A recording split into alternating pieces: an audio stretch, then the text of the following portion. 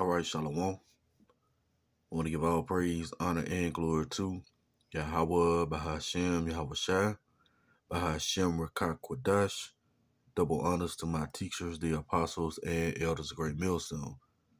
Much respect to the brothers labor worldwide in truth and sincerity, and salutations and blessings to the hopeful elect, believing on the words of Yahawah, bahasham, Yahawashi.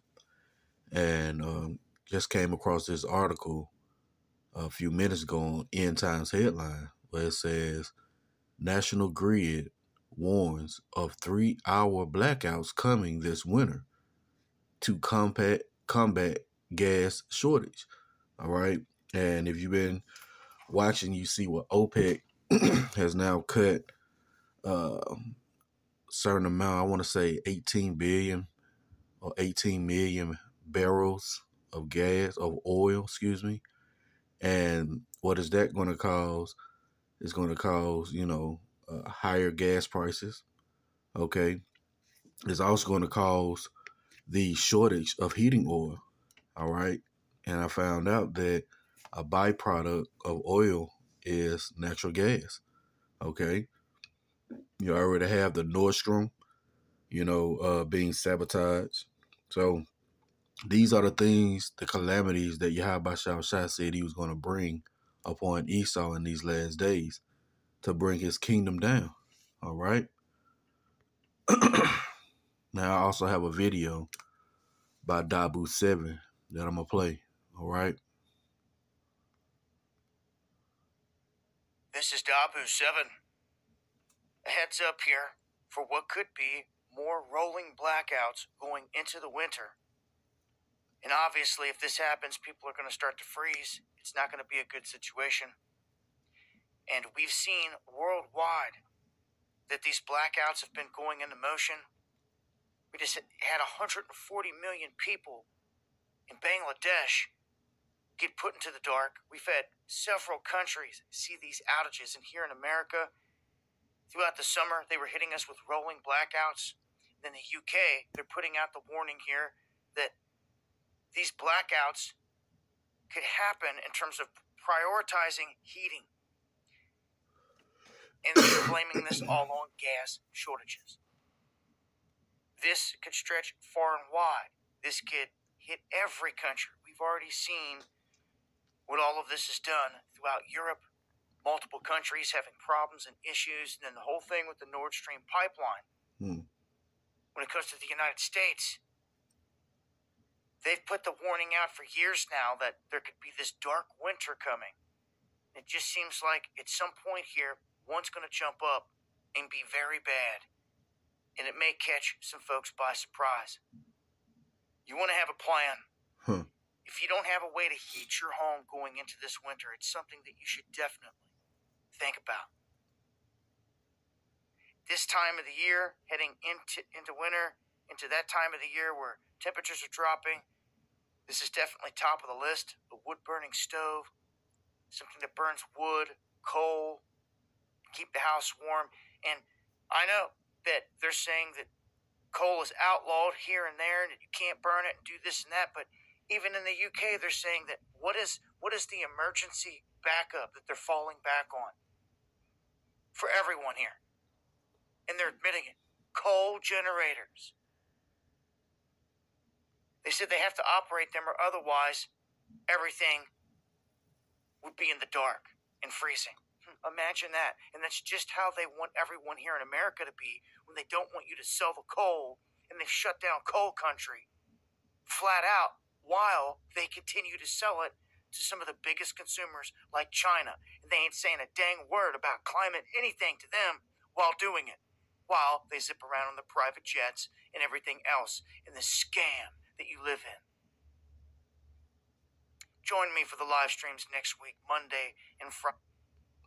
All right. You see it. The things that our Lord Yahawashi said he was going to bring upon the world, these plagues. Right? And this article, it says households and businesses across the UK could face planned power cuts this winter if the country is unable to import electricity supplies from Europe, the national grid has won. It says the utility company responsible for distribution of energy unveiled its plans to ration supplies as the UK struggles to secure enough gas imports to fuel its gas-fired power plants. Europe is currently gripped by a major fossil fuel energy crisis, triggered Russia's tightening of gas flows to the continent as retaliation to sanctions imposed by the West over the invasion of Ukraine, right? And all of these things are working in conjunction of Yahawashi bringing Esau down, man. All right, it's plain that we at the end of this kingdom. We at the end of this man's rulership, right? This is 2nd Ezra, chapter 15. And I'm going to just start at the top and read down. Behold, speak thou in the ears of my people the words of prophecy, which I will put in thy mouth, saith the Lord, and cause them to be written in paper, for they are faithful and true. Yeah, they're set to come to pass. All right? Everything Yahawah said was going to happen is going to happen. Point blank, period. Fear not the imaginations against thee. Let not the incredulity of them trouble thee that speak against thee. Your incredulity, unbelief. All right, but you're going to soon find out, all right, that it's Yahawashi is going to justify our words, all right, because we speak in his words. So your unbelief is not going to matter pretty soon. For all the unfaithful shall die in their unfaithfulness.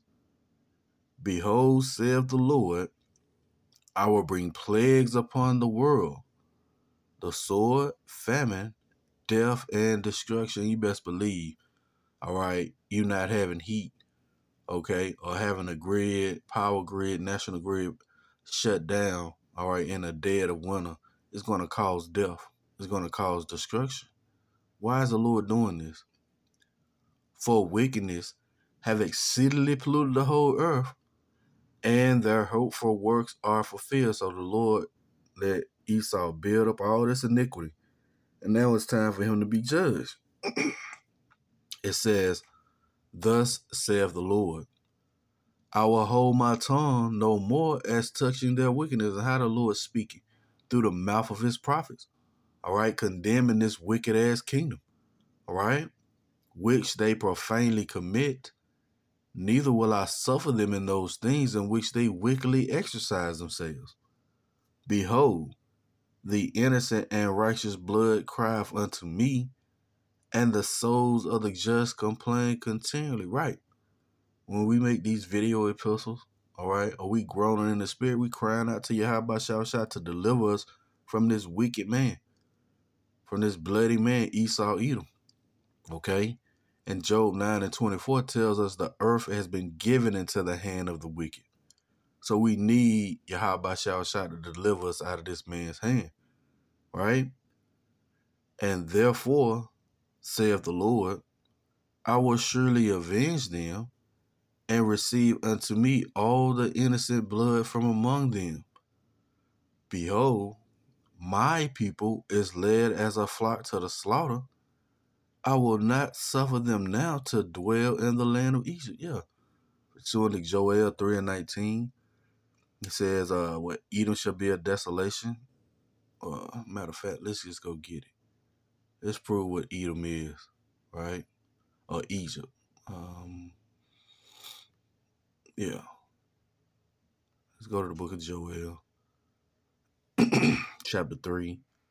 Also, Revelations 11, Deuteronomy 28, the land of our captivity, right? You see that Judah will be blessed. This is Joel 3:19. Egypt shall be a desolation, Salakia, and Edom shall be a desolate wilderness for the violence against the children of Judah, because they have shed innocent blood in their land. Beautiful. You see that? So the innocent and righteous blood is crying out to Yahawah to destroy this place, man. All right? It says, behold, my people is led as a flock to the slaughter. I will not suffer them now to dwell in the land of Egypt, but I will bring them with a mighty hand and a stretched out arm and smite Egypt with plagues as before and will destroy all the land thereof. Right? It's another reason how you know that this is modern Egypt. All right? Spiritual Egypt, spiritually Sodom. Because all the land is going to be destroyed thereof. All right? Ancient Egypt is still there. Okay? And what one of the plagues that the Lord hit Egypt with? Darkness, right? Essentially a blackout. This is the book of Psalms 105 and 26. He sent Moses his servant and Aaron whom he had chosen. They showed his signs among them and wonders in the land of Ham. Yeah. They went and prophesied, okay, and prophesied what the Lord told them. And guess what? It came to pass. These same things are occurring now. He sent darkness, see that? He sent darkness and made it dark, and they rebelled not against his word, see? The Lord is going to send darkness again, okay? It don't matter if it's man-made. Guess what? It all goes back to Yahawashi in the end anyway. This is Wisdom of Solomon, chapter 17 and verse 1. For great are thy judgments and cannot be expressed. Therefore unnurtured souls have erred. For when the unrighteous men thought to oppress the holy nation, they being shut up in their houses. See, you're going to be shut up in your house, man, when it's a blackout. You can't go anywhere. No street lights on. And you start hearing them wild animals in the woods. Sounds you ain't never heard before. Right? It says, they being shut up in their houses, the prisoners of darkness, and fettered with the bonds of a long night, laid their exile from the eternal providence. See? For while they supposed to lie hid in their secret sins, they were scattered under a dark veil of forgetfulness, being horribly astonished and troubled with strange apparitions. Yeah, the Lord gonna send out these demons, man, to really fuck with you people mind, right? For neither might the corner that held them keep them from fear. Yeah, you're gonna be so much in fear, you're gonna have your face to the corner. You remember how they did it? Go get in the corner. Well, you gonna voluntarily go get in the corner when Yahawashi causes the blackout. And he send those apparitions, those spirits to come take you out, man. It says, for neither the might, it says, for neither might the corner that held them keep them from fear, but noises of waters falling down sounded about them, and sad visions appeared unto them with heavy countenance. See that? No power of the fire might give them light. So you may have your lighter or a candle, but the Lord says it's not going to give you light. It says, neither could the bright flame of the stars endure to lighten that horrible night. So can you imagine? It's a big, bright, full moon shining. And that light is not penetrating where you at, man. All you are in complete darkness. See that? That's what the Lord has prepared for you people, man. The judgments of the Lord. It says, no power of the fire might give them light, neither could the bright flames of the stars endure to lighten that horrible night. See that? And how much more now we're in the wickedest kingdom ever set up, man. All right? Well, wickedness is pushed forward. That's why the Lord said he ain't holding his tongue no more, man. He's ready. All right? And we're at the beginning stages of these things. It says, Only there appeared unto them a fire kindled of itself, very dreadful. For being much terrified, they thought the things which they saw to be worse than the sight that they saw not. See that? Oh, the Lord gonna put these terrors in these people's mind, man. All right, He's gonna have them really in fear. Why? Because of their pride. Matter of fact, you're gonna dwell in torments. That's a beautiful thing, man. We seeing the fall of our enemy. All right? We seeing Yahawashi step in on our behalf. It is 2nd Ezra, chapter 8 and verse 50. For many great miseries shall be done to them in the latter time, shall dwell in the world, because they have walked in great pride. See that? Many great miseries shall be done to them, right? The ones who subscribe to the way of Esau, okay? It says, let me see something. Salakia. I may want 2nd Ezra 9. Yeah, let's go to 2nd Ezra 9.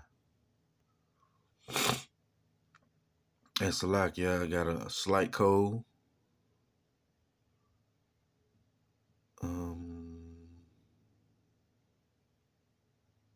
Let me see something. I believe it's 2nd Ezra 9, but let me make sure. Yeah, man. And the judgment of the Lord, hey man, they're gonna be yep, that's it. They're gonna be hot and heavy. And ain't nobody gonna be able to turn them back. All right? 2nd Ezra chapter 9 and verse 9. Then shall they be in pitiful case, which now have abused my ways, and they that cast them away despitefully shall dwell in torments. That's right. You're going to dwell in torment. When the blackout happen, all right, and your phone go dead, because they saying a 3 hour, man. Who can tell? All right? They can shut it down and it may not come back up. Or MEP attack could happen. There's various ways the Lord could bring this judgment, but we know it's coming. And you're going to dwell in torment. 10. For such as in their life have received benefits and have not known me. And how do you know the Lord? How do you know Yahawashi? Matter of fact, let's get that. Let's go to the book of Psalms, chapter 9. How do you know the Lord? You're going to know him as we have known him. All right, what is that? Sirach 36. Yep, this is Psalms chapter 9 and verse 16. The Lord is known by the judgment which he executeth. The wicked is snared in the work of his own hands. Higia and Selah. So the Lord is known by the judgment that he executed, man. All right. And these are one of the judgments that the Lord is going to bring forth. A blackout. All right. A darkness so dark it's going to be, what they say, so thick you can cut it with a knife. That's how that darkness going to be. All right. You're going to be in torments. It says, for such in their life, not wisdom, silence, 2nd Ezra 9 and 10. For such as in their life have received benefits and have not known me, and they that have loathed my law while they had yet liberty, and when as yet place of repentance was open unto them, understood not, but despised it. See, it's all about understanding. Okay, all about believing the report. These people not hearkening to the will of Yahawashi. All right, I seen something the other day about these fucking witches, man. All right, using the scriptures to justify themselves in their wickedness, man. You know, but the Lord gonna require that of you. All right, and I might do a lesson regarding it, Lord willing. But you're gonna understand after the Lord take you down, right? It says the same. See, the same must know it after death by pain. See that? You're gonna know it after death by pain. When when those wild beasts come out from the woods and start roaming through the streets, all right, or a bear come knock at your door. Hey man, the Lord again, He has various ways to bring judgment upon you people. All right.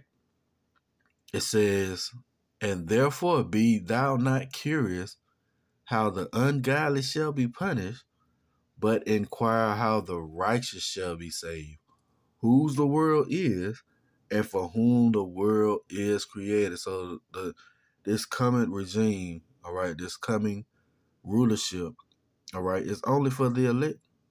All right, those are the ones who are going to be preserved from the said perils. All right, and when that blackout hit, the Lord going to have those certain spirits protected. Why? Because He's going to be the one guiding them. All right, He's going to be the one showing them the way. Okay, let's see. We got something else.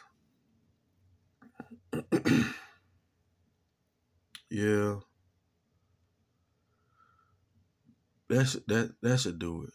All right, that's gonna be it for the lesson. Lord willing, it's been edifying. I want to give all praise, honor, and glory to Yahawah, bahasham, Yahawashi, bahasham, Rawchaa Qadash. Double honors to my teachers, the apostles and elders of Great Millstone. Lord willing, come next you with another lesson.